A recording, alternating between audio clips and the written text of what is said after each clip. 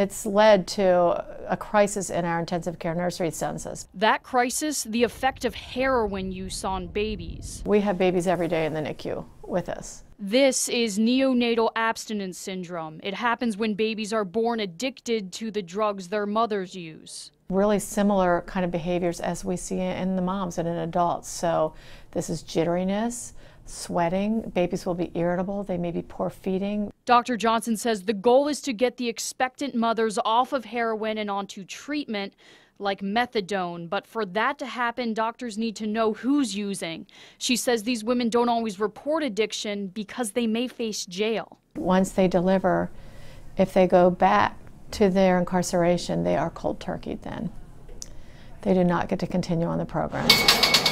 And Dr. Johnson says when they get out of jail, those mothers are more likely to use again. So households that are being ravaged by drug abuse, addiction, they need all the help they can get. In York County, Becca Hendrickson, News 8.